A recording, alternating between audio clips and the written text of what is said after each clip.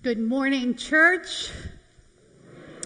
Welcome to worship today on the sixth Sunday after Pentecost. I am Pastor Julie Grafe, and it is my privilege to serve here at Our Savior Lutheran Church, and it's also my privilege to make sure our audio is working today. If you saw me doing a little running and doing a few little prayers, we do have our audio working today. So special thanks to Alex, who was on the ball, and we could get that all set up for everybody. Today is our kickoff of this Hymn Madness tournament, which is something new and something different and something that's just for some summer fun for everyone here in the congregation, any one of your friends or family members, grandchildren, neighbors. Everybody has opinions about hymns, and I see people already hanging them. We have two parts to this. One is this thing that we call a bracket. A bracket is basically your decision tree, right? And this is what we'll be following along and entering as everybody in each round, as each hymn wins a round, it progresses.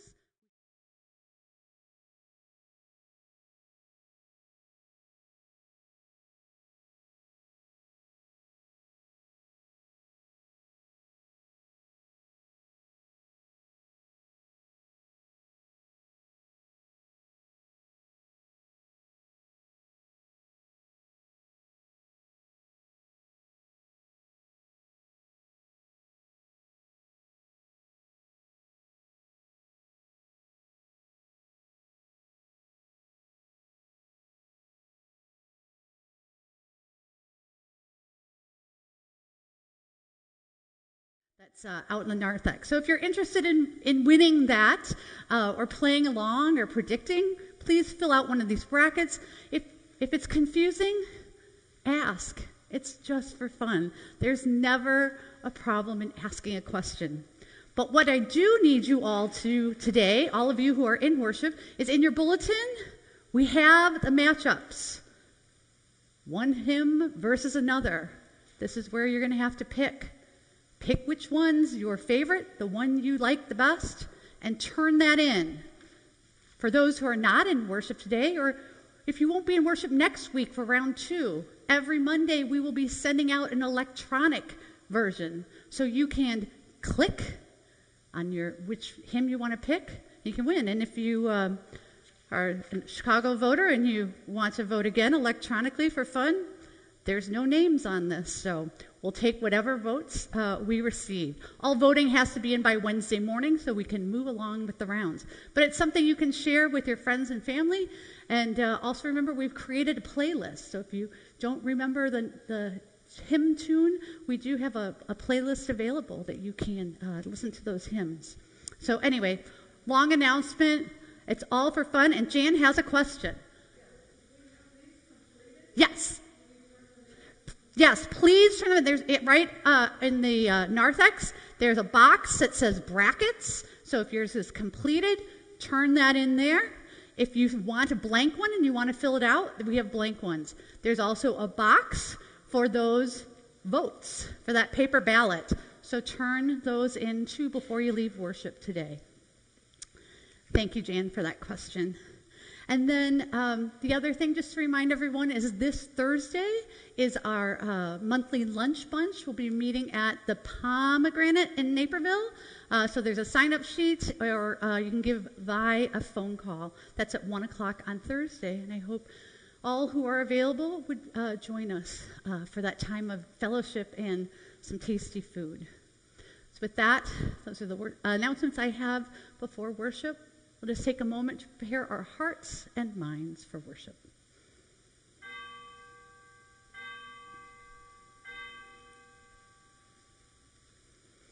Please stand as you're comfortable. Blessed be the Holy Trinity, one God, whose steadfast love endures forever.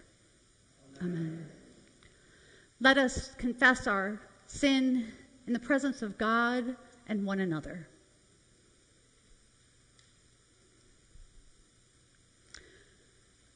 Merciful God, we confess that we have not followed your path, but have chosen our own way. Instead of putting others before ourselves, we long to take the best seats at the table. When met by those in need, we have too often passed by on the other side. Set us again on the path of life. Save us from ourselves and free us to love our neighbors. Amen. Hear the good news. God does not deal with us according to our sins, but delights in granting us pardon and mercy. In the name of Jesus Christ, your sins are forgiven. You are free to love as God loves. Amen.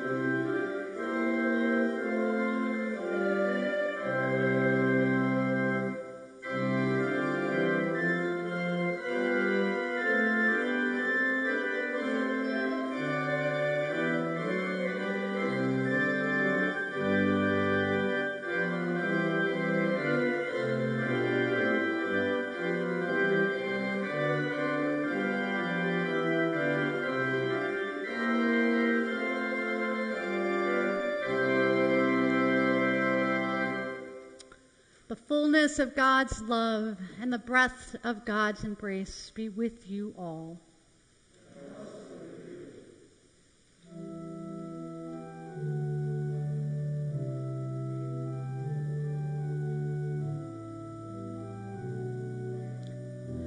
In peace, let us pray to the Lord.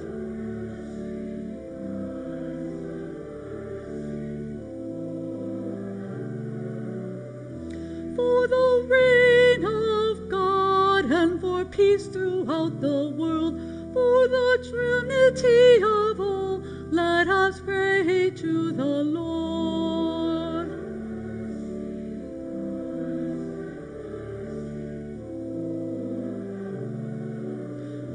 For your people here who have come to give you praise, for the strength to live your word, let us pray to the Lord.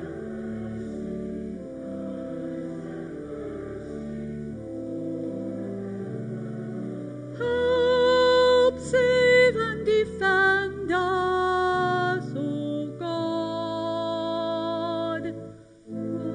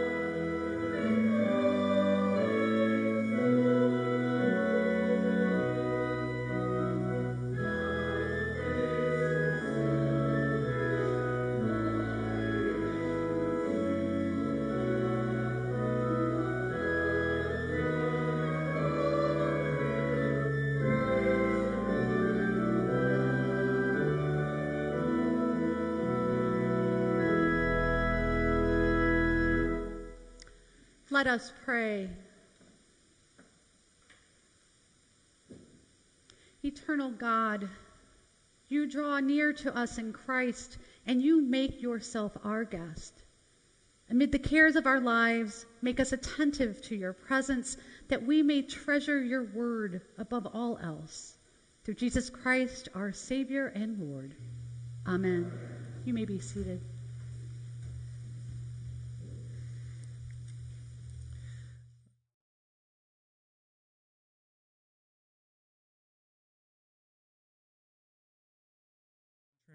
Of his tent in the heat of the day. He looked up and saw 3 men standing near him. When he saw them, he ran from the tent entrance to meet them and bowed down to the ground. He said, "My Lord, if I find favor with you, do not pass by your servant. Let a little water be brought, and wash your feet, and rest yourselves under the tree. Let me bring a little bread, that you may refresh yourselves, and after that you may pass on, since you have come to your servant." So they said, "Do as you have said." And Abraham hastened into the tent to Sarah and said, "Make ready quickly 3 measures of choice flour, knead it, and make cakes." Abraham ran to the herd and took a calf, tender and good, and gave it to the servant who hastened to prepare it. Then he took curds and milk and the calf that he had prepared and set it before them. And he stood by them under the tree while they ate. They said to him, "Where is your wife Sarah?" And he said, "There in the tent." Then one said, "I will surely return to you in due season, and your wife Sarah shall have a son." Word of God, word of life. A reading from Colossians. Christ Jesus is the image of the invisible God, the firstborn of all creation. For in him all things in heaven and on earth were created, things visible and invisible, whether thrones or dominions or rulers or powers. All things have been created through him and for him. He himself is before all things, and in him all things hold together. He is the head of the body, the church. He is the beginning, the firstborn from the dead, so that he might come to have first place in everything. For in him all the fullness of God was pleased to dwell, and through him God was pleased to reconcile to himself all things, whether on earth or in heaven, by making peace through the blood of his cross.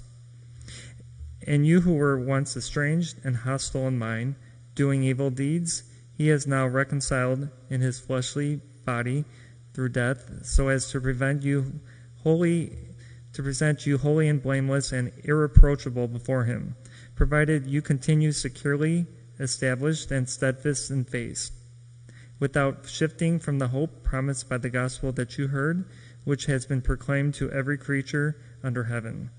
I, Paul, became a servant of this gospel. I am now rejoicing in my sufferings for your sake, and in my flesh I am completing what is lacking in Christ's afflictions for the sake of his body, that is, the church. I became its servant according to God's commission that was given to me for you, to make the word of God fully known, the mystery that has been hidden throughout the ages and generations, but has now been revealed to his saints. To them God chose to make known how great among the Gentiles are the riches of the glory of the mystery, which is Christ in you, the hope of glory. It is he whom we proclaim, warning everyone and teaching everyone in all wisdom, so that we may present everyone mature in Christ. Word of God, word of life.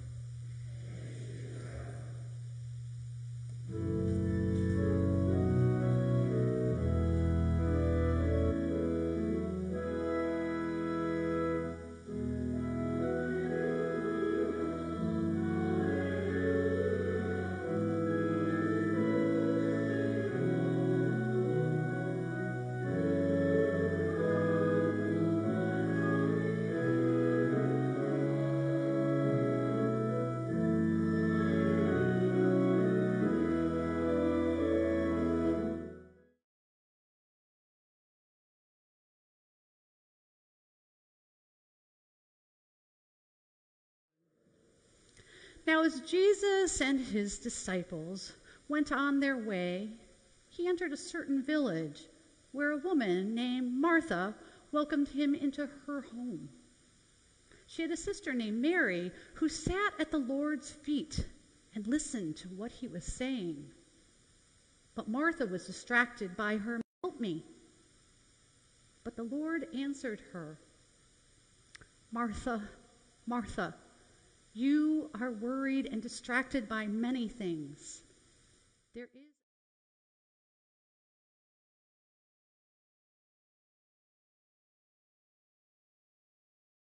from her."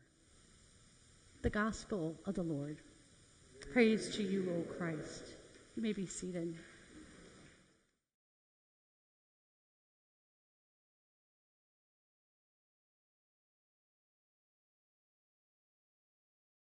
Made your first picks for the round of our hymn tournament. And if not, you still have time. You know, Marlene asked already, could she do it during the sermon? And I would say, maybe just wait a little bit to do that. But, you know, I understand the excitement because we do have quite a lineup of hymns to contend with. There are 64 hymns in round one, all matched up against each other. And I really am anxious to see which ones are actually going to make the cut next week. And I'm really curious and excited to see which one is going to be the favorite hymn of our Savior Lutheran Church. Now, this is all for fun, right? But as I talked to Doris earlier this week, she said, this is hard. It is hard. It's different. And maybe you've never done something like this before.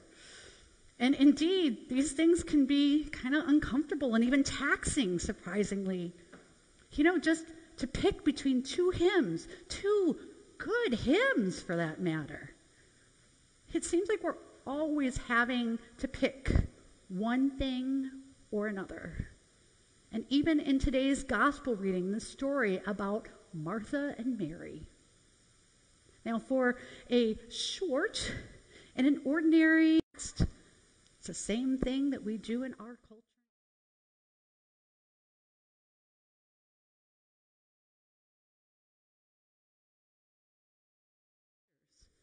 And we create a matchup and we judge. We kind of divide ourselves into two camps.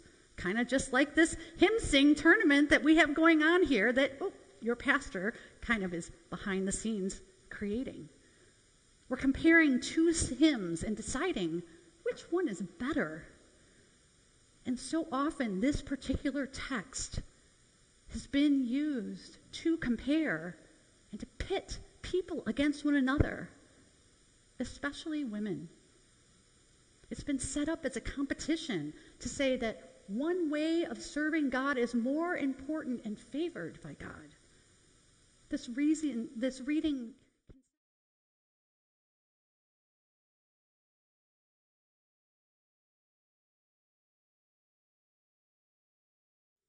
Are you a Martha person?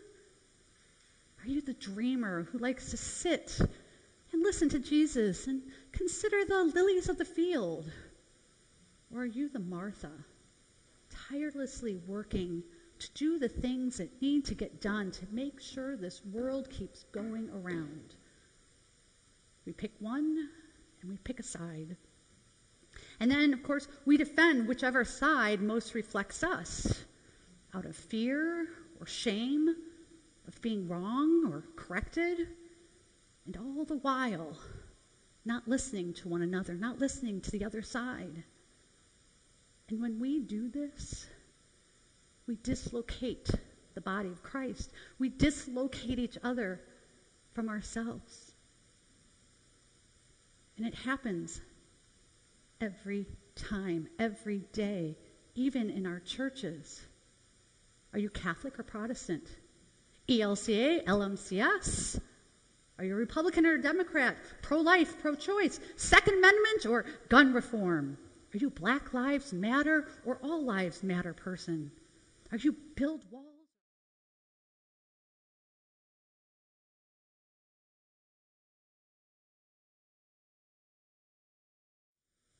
But here's the thing. I don't think Jesus is against the hard work that Martha is doing. I don't think Jesus is against these worker bees that get things done. Because notice, Jesus never tells Martha to sit down. He doesn't condemn her work. He tells her she's distracted. And in fact, in this short text, 2 times the word distracted is used. She's distracted by her tasks, distracted by her expectations, distracted by her own judgment of others, and distracted by her needs. And with all those distractions, she's not able to focus on Jesus, to listen and to follow Jesus. Certainly we too can be easily distracted by our 24-hour news cycles and that constant breaking news with social media, busy schedules. We'd be distracted by fear, exhaustion, worry about the changes in our lives, in our community, by being locked up inside of our world and not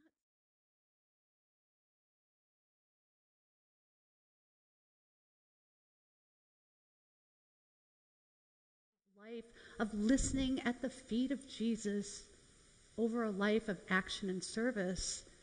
After all, Jesus just got done telling the story of the Good Samaritan.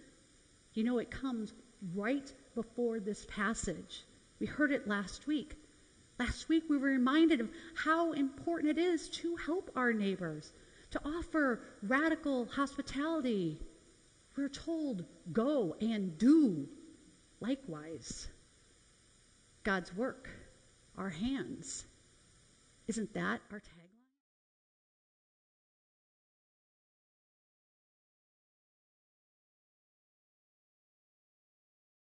The ditch than to sit and meditate at his feet in thoughtful contemplation.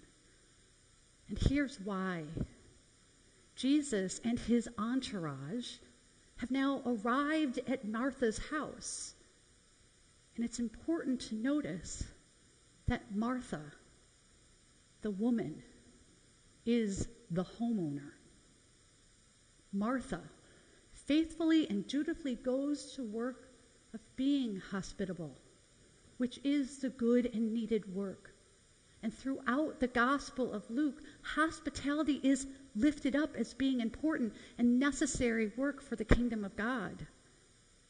And as a woman in that culture, and too often in our culture today, that work she's doing was expected of her. It's known as woman's work. It was the role that she played time and time again. So for the audience that heard this story, there's no surprise here.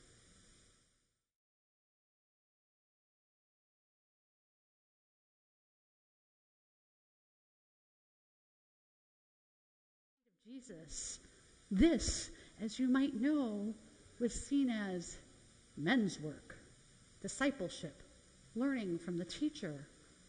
So once again, Jesus is upsetting those conventional ways, these past patterns, so that Mary would see herself as worthy to sit alongside the men at Jesus' feet and listen and learn.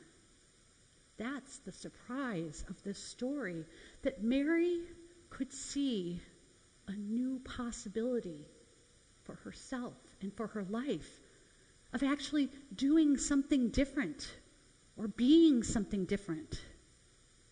And that we too, the listener, the faithful, would be reminded of that possibility, of that hope. This is about what is possible when the kingdom of God shows up. Because in the kingdom of God, the world gets turned upside down and nothing is as it seems. Up becomes down. Bad becomes good, and death becomes life. In the kingdom of God, those two words, good and Samaritan, can come together side by side. In the kingdom of God, new possibilities open to who we could be despite who we've been and despite the past, despite we've always done it this way. In the kingdom of God, Mary didn't have to be marginalized back into the kitchen, but she could see herself as a worthy disciple welcomed at the feet of Jesus, hearing those words of love and forgiveness that can never be taken away. Words that can change the world. As a woman, over and over again, Mary had probably remained in that same role that was expected of her without ever questioning it. But in this moment, when the kingdom of God is near, there is an invitation laying at the feet of Jesus. Mary has discovered for herself a new possibility by not remaining in that same role that was expected of her. And she grabbed hold of it. So I think the question we might ask is not which is better, but can you see a new reality for your life, for our congregation, for our community, for our country, for the world? Or do we just want everybody to get back to their assigned roles, to stay in their lanes, hold fast the ways we know that just feel comfortable? I wonder, could we today hear that invitation to set aside all of those distractions and see the world through the lens of the kingdom of God, where what seems to be impossible is possible, where we're not bound by the way the things have always been, but rather the future is open, in which God can bring life out of death. Because, dear church, the kingdom of God never says, this is just the way things are and the way they will be. And that's the hope I find in this text. Mary could see a new possibility for her life, and we can too. So to make this text a matchup between Martha versus Mary, a contemplative life of Jesus versus the hard work, is a distraction. This is about what is possible when the kingdom of God is near.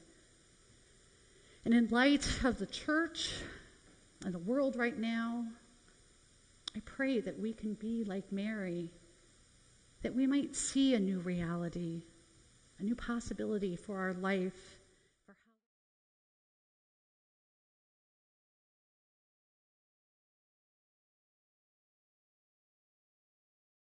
all of us, and all that it is that we face today and in the days ahead. And I pray that in the midst of all of it, we would continue to turn to Jesus and listen to that voice of guidance and hope. Amen.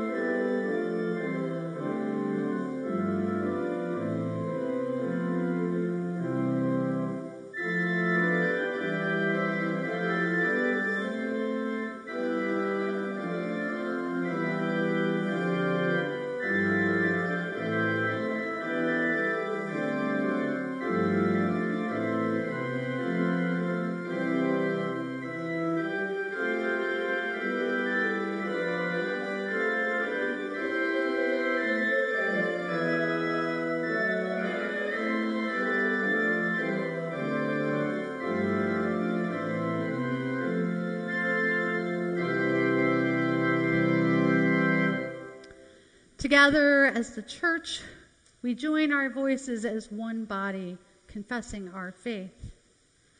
I believe in God, the Father Almighty, creator of heaven and earth.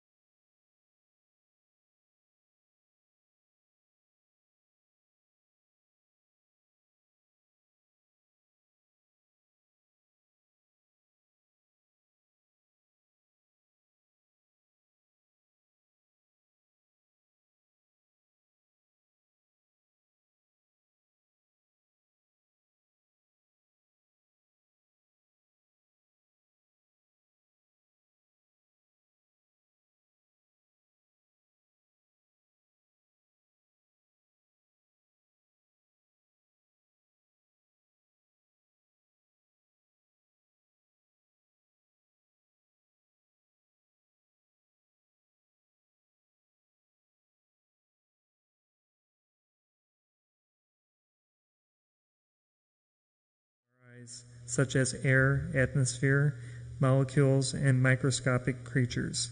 God of grace. Through Christ, you reconcile all things. Motivate those empowered to end enslavement, dehumanization, or brutality of any kind, and to protect and improve the lives of indigenous peoples. God of grace. Through Christ, you bring peace. Assure all who are worried and distracted by many things of your constant presence. Soothe those suffering in mind, body, or spirit. Sustain all those who are afflicted and those who serve as caregivers, especially those we now name aloud or silently in our hearts.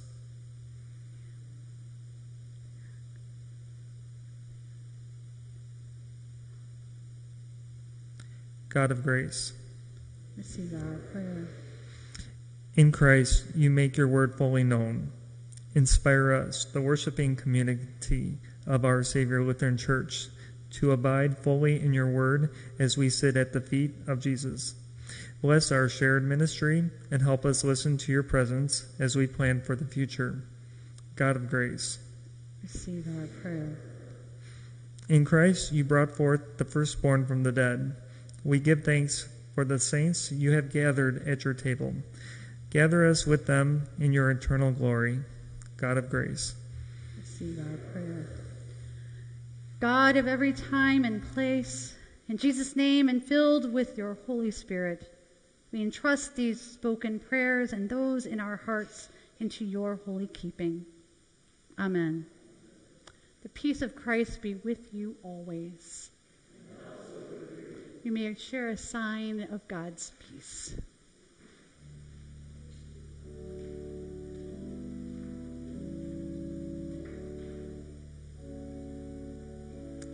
You may be seated.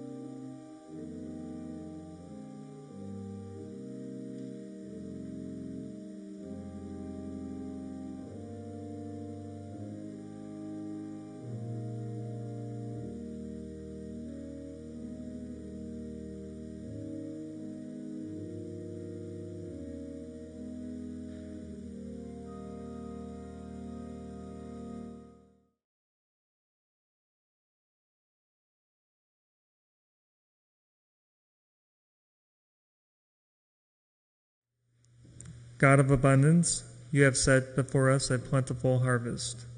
As we feast on your goodness, strengthen us to labor in your field and equip us to bear fruit for the good of all. In the name of Jesus. Amen. In preparation for Holy Communion today, I invite you to locate your pre-packaged communion kits that you picked up on your way into the sanctuary. If you are in need of a communion kit, just please raise your hand and one of our worship hosts would be more than happy to bring one to you. At the end of the Great Thanksgiving, we will commune together while you remain in your seats, and I will give instructions for that.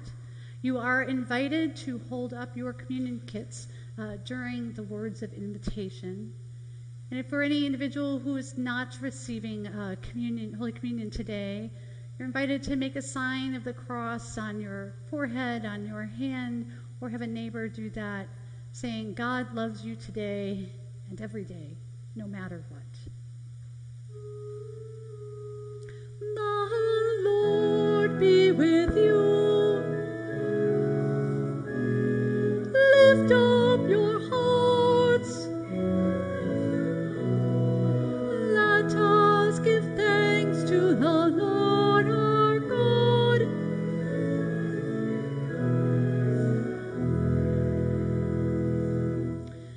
It is indeed right, our duty and our joy, that we should at all times and in all places give thanks and praise to you, Almighty and merciful God, through our Savior, Jesus Christ, who on this day overcame death and the grave, and by his glorious resurrection opened to us the way of everlasting life. And so, with all the choirs of angels and with the church on earth and the hosts of heaven, we praise your name and join their unending hymn.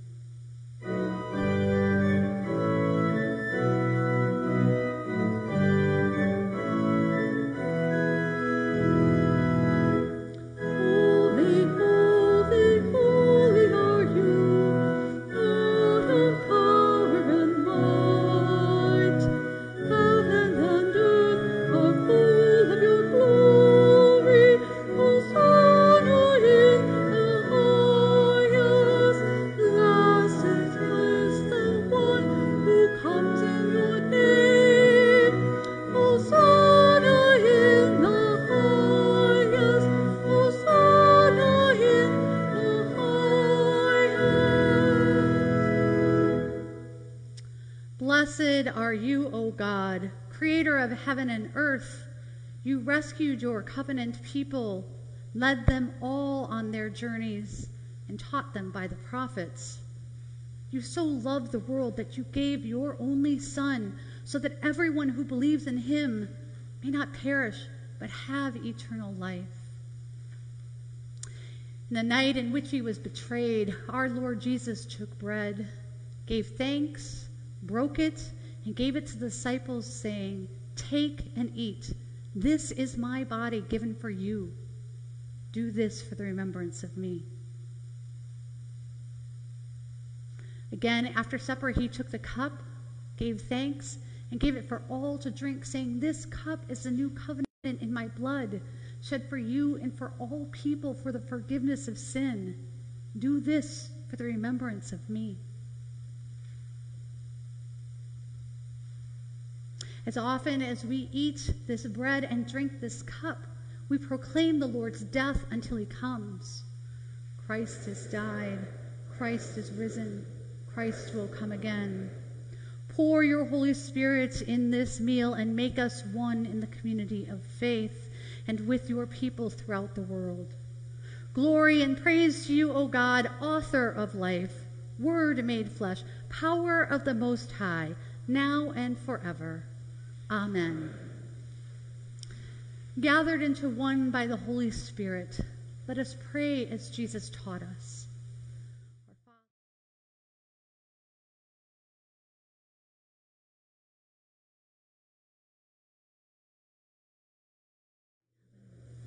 Give us this day our daily bread, and forgive us our trespasses, as we forgive those who trespass against us. And lead us not to temptation, but deliver us from evil. Thine is the kingdom, the power, and the glory, forever and ever. In Christ's presence there is fullness and joy. Come to the banquet. You may be seated.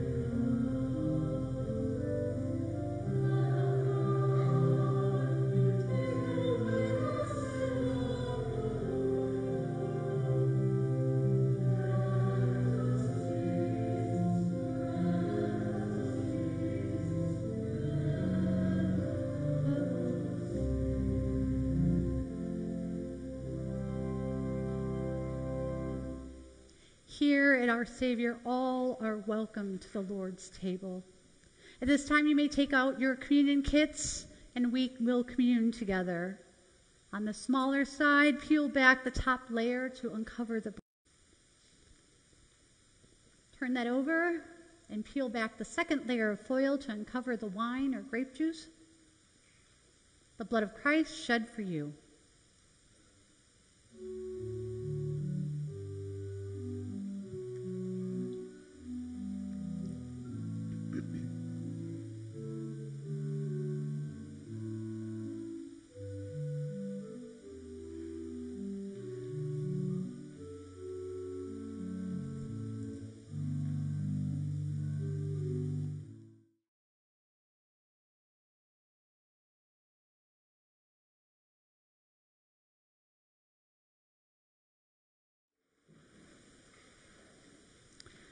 The body and blood of our Lord Jesus Christ strengthen you and keep you in his grace.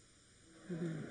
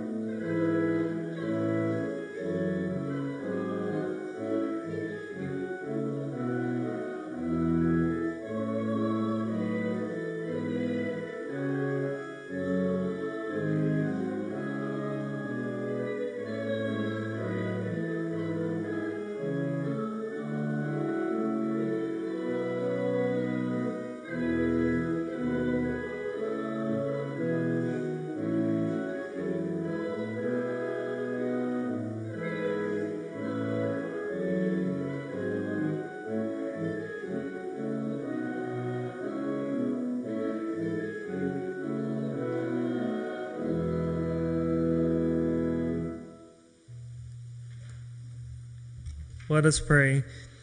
We give you thanks, generous God, for in this bread and cup we have tasted the new heaven and earth, where hunger and thirst are no more. Send us from this table as witnesses to the resurrection, that through our lives all may know life in Jesus' name.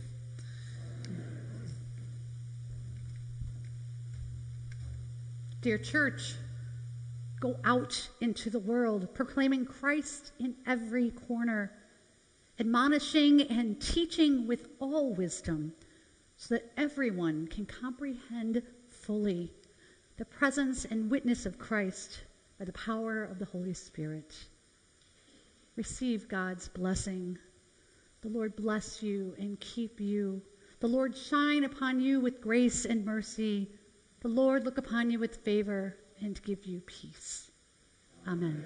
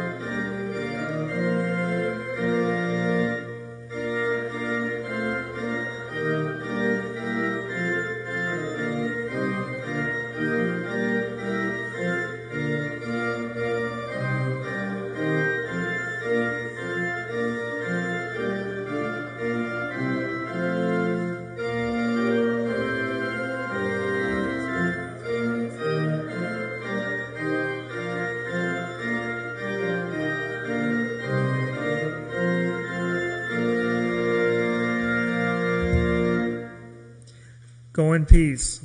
Love your neighbor.